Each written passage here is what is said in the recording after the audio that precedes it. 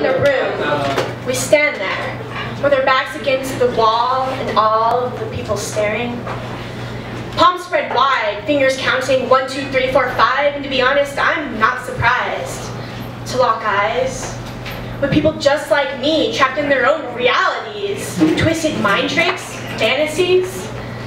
A life flashed by in just a blink, but who am I to even think? We're all just one pomegranate seed in the sand bucket of fear. A silence kept quiet. If it's a secret, should we keep it?